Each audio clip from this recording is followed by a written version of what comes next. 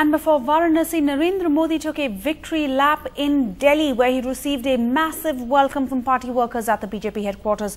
He also met with the BJP Parliamentary Board, the highest decision-making body of the party, to decide on issues related to government formation. Mr. Modi's big challenge now is to set up a cabinet that suits him while striking a balance between the old and the new. Prime Minister designate on his first visit to the capital since his resounding win. He created the perfect Kodak moments in front of the cameras. If Advani was hesitant to endorse him, he embraced Advani. Before this, he showered praise on workers present. मेरा आप सबसे आग्रह है कि ये विजय, ये यश, ये मोदी के खाते में न डाला जाए। ये भाजपा के लाखों कार्यकर्ताओं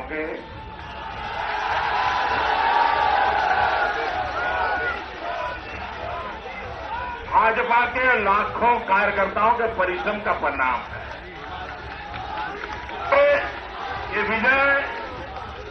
ये विजय 1952 से 4-4-5-5 पीढ़ी खप गई है। उस पीढ़ियों का पुरुषार्थ है। But yet another balancing act for Modi starts now. He has to balance the aspirations of the old guard, the RSS, and create a new team to deliver his poll promises. The old guard is wary. Advani wants a post that protects his senior than Modi status. Sushma wants one of the top 4 ministries. Rajnath expects the number 2 status in government. To begin well, Modi and RSS are keen to give a signal of unity, so they are moving with caution and buying time.